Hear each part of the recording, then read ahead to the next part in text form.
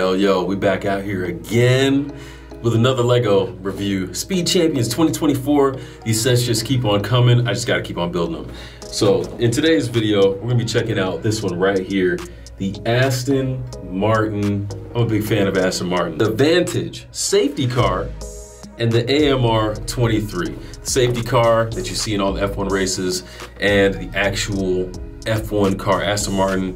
Pretty new last few years if you're keeping up with what's it called, Drive to Survive on Netflix. Shout out. I've been watching that for the last few seasons and I like it. It makes the sport a lot more interesting than just watching it on TV, I tell you that much. We're looking at the Lego set here today. First thing I want to tell you is that there are a few different things that really stand out to me about this build in particular, all right? One of the first things is that the safety car is a vibe. It's super clean. I feel like the shapes on these builds just keep getting better and better. Look at this. I mean, Aston Martin is a sports car, and just because it's a safety car, don't sleep on it. But this thing right here, it is super nice. One of the things I really liked about the build, there were a few things that stood out. This side thing, the use of this curved piece to get that door, I don't even know what you'd call it, but kind of that chute for where the door goes, that's really smooth. The spoiler looks good. A couple of my favorite things about the build were actually putting in the rear glass piece there. It kind of snapped in and they did it in a different way than in a lot of these other cars. And low-key, my favorite part was the back. Look at these lights. See if I can get some better light on that. Yeah, look at that. Now, the way that they end up putting this together is not in the way that you would expect. Oh, looks like my spoiler's falling off. The way that they put them on is not in a way that you would expect. Only the ones on the outside are attached in like up and down fashion, but that whole back panel was like built like this and then stuck on that way. And so they end up getting that arch with the red lights.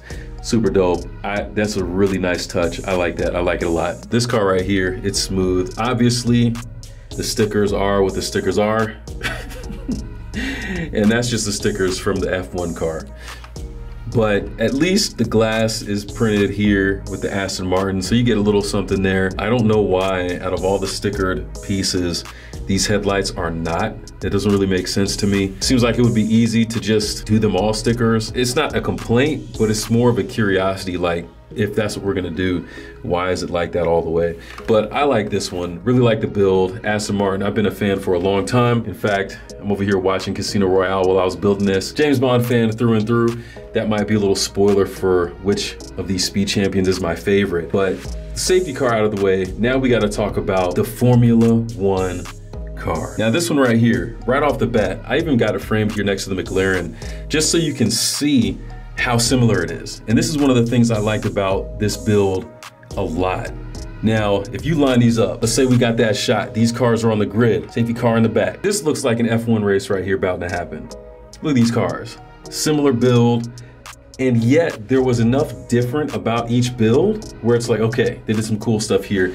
And I think that actually accurately reflected F1 because most of the cars, at least in the visual, are the same, but what they have going on under the hood and a little bit with the body, it's a little bit different. And these two really gave me that feel of, wait a second, these cars are almost the same, but there's little slight differences. And I think that really leveled up the build experience, especially because I'm looking at this one and I'm thinking of this one at the same time, just to see what's different. And there were a couple differences in the back with what they did with the spoilers and putting on the wheels there, and then some other stuff on the sides, really subtle details about what they have going on back here as opposed to in there on the McLaren. So that was really cool. Now, the issue that I have is not with this car, because I really love building this. And these two clearly look like F1. They look like they're about to take off the grid already. But it's when you introduce the Mercedes back into the mix, this thing doesn't fit with these at all. It looks like if you put these three in a race, you know the Mercedes is gonna lose. Sorry, Toto. I mean, let's keep it real. If we're looking at this Mercedes compared to the McLaren and the Aston Martin, this is a brick. No offense. I'm a Mercedes fan too. You saw my ratings for the AMG, but I gotta keep it real. These here, this is the way to go. If they build more of the F1, Red Bull seems like it would be a likely candidate, as big as they've been over the last couple of years. the success that they're having. It'd be cool to have those. And even some of these other cars out here, like Ferrari. And it doesn't seem like it should be that hard. I don't know anything about getting rights and whatever it takes to have the licenses to do these cars right here. But you've already got Aston Martin, Mercedes, McLaren, and Ferrari. Lego actually has several models. Ayrton Senna in the Technic, the bigger model, the bigger car. So why not have the Ferrari F1 car in this collection in the Speed Champions line? But like I said, Red Bull would be really cool to have as well, and several other different cars out there. Big companies I'm sure would love to partner with Lego in making this thing happen. And just imagine if we could have an entire F1 grid of Speed Champions, like a subline, a subset of the Speed Champions. I think that'd be super sick. For all that I liked about this set, there's one glaring thing, at least, that I did not like. And the irony for this is that it's right on the box. All right, so here's the box. And right when I looked at this, I had questions. I hadn't seen the F1 series Drive to Survive for a while, but I was pretty sure that this green color, I might have seen it on the safety car, but I was positive that it was not the color of the actual F1 car. And sure enough, I didn't even have to go online to look, because right here on the back of the box, look at what we have here. We've got this green, this super salamander green, jungle green, and right under here in the corner, we have the actual car. So it's ironic because on the box, you have these two shots, one of the Lego car, one of the F1 car. I think they're putting them here so you can see the similarities.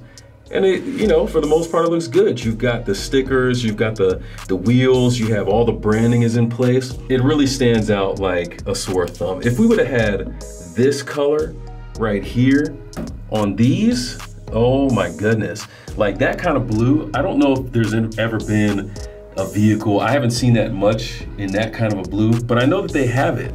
So, and look, even on the Mercedes, they have a blue that's closer to what we're seeing in this than this.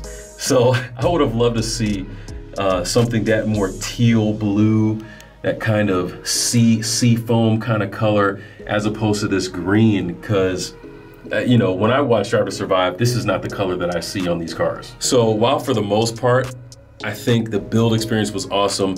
I love the Aston Martin brand. I've always said, if there was one expensive car that I could ever have, like out of all the ones that are out there, it would be an Aston Martin for sure. James Bond is a big part of that, like I said, undoubtedly. This build was fantastic. The experience was great. I understand the stickers. I love the designs, the clean lines of the cars. But the color kind of throws it off for me. When I see this green, I'm not thinking of Aston Martin anymore. And maybe I need to go back and watch. Maybe they have a new color in the new season. I don't know. But at least from what I'm seeing on this box right here, I'm not tripping. So let me know what y'all think about that down below. But that's my review, that's my thoughts on the Aston Martin Vantage safety car and the F1 AMR 23. Legit set, glad I got it, absolutely fun to build. And I still got a couple more to put together here in the review, so I'll see you then, all right?